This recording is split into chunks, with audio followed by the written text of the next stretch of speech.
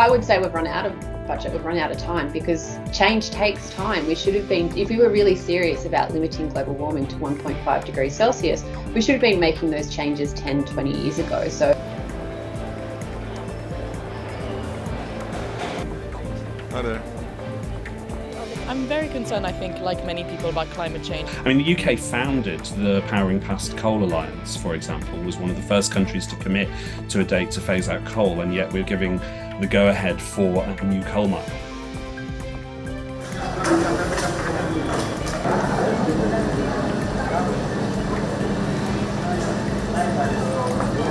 And therefore more records to be broken, but that they are being broken at ever-increasing magnitudes is itself quite concerning.